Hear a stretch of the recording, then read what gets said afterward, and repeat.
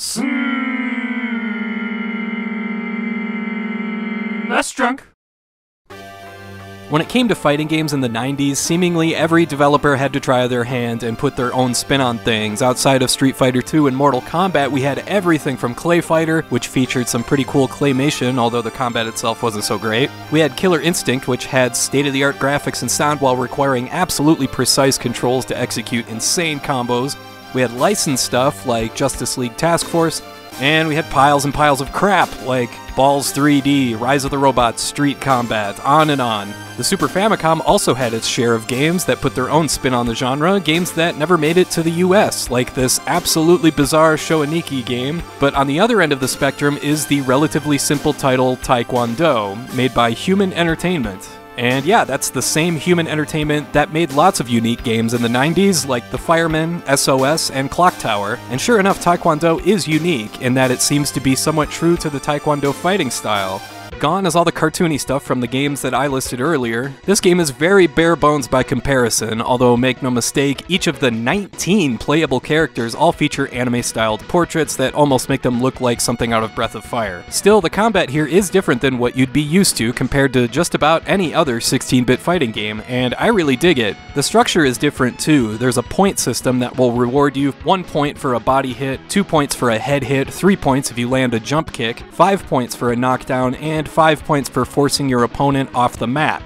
There's a 2-minute time limit, and if you end up with more points than your opponent, then a winner is you. You can also beat your opponent by knocking them down 5 times, or if you just knock them out cold. Now, the combat here does do the typical fighting move stuff. For instance, down to forward and B does a quick head kick, down to forward then back and B will do a special move, and that depends on the type of fighter you've chosen, and that's where this game stands out. There's 6 different fighter types. There's the speed type, who has weaker attacks but can evade really well. There's the jump type, who relies on jumping to evade but is otherwise a balanced fighter. There's the defense type, who is privy to block attacks rather than evade, and they also absorb less damage. The skill type has a wider variety of different attacks that you can do. The power type is the strongest, but also the most reckless, who doesn't evade or block much. And the all-around type is, of course, the most balanced of all the skills. What's really cool here is that there's an edit mode that allows you to create your own fighter and set up your own skills however you want. You have 9 points to allocate between attack, defense, speed, stamina, balance, and technique. To elaborate on those last 3, stamina is indeed a thing in this game. It's kind of the game's way of preventing you from button mashing. If you go balls to the wall, your guy will eventually get tired and his attacks get much weaker.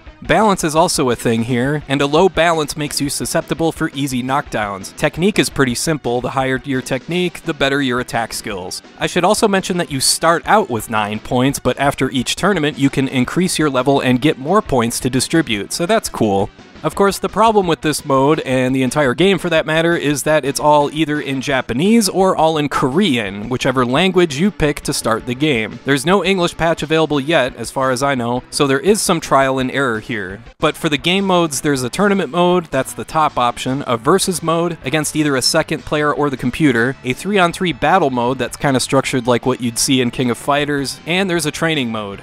The nuanced controls here are what really give this game its appeal. For instance, you can press the R button to change having your left foot or right foot forward, but if you hold the R button down and press up or down, you can move up and down the mat Fatal Fury style. That is really cool. Certain computer opponents exploit this by moving out of the way of a kick, only for you to be vulnerable for a knockdown. As far as attacking goes, there's quite a bit that goes into it, like if you press the Y button, that will activate an attack sequence, which will allow you to do a series of different kicks in a row. But it definitely takes some practice to get the hang of, but once you get a feel for it, it's pretty dang cool.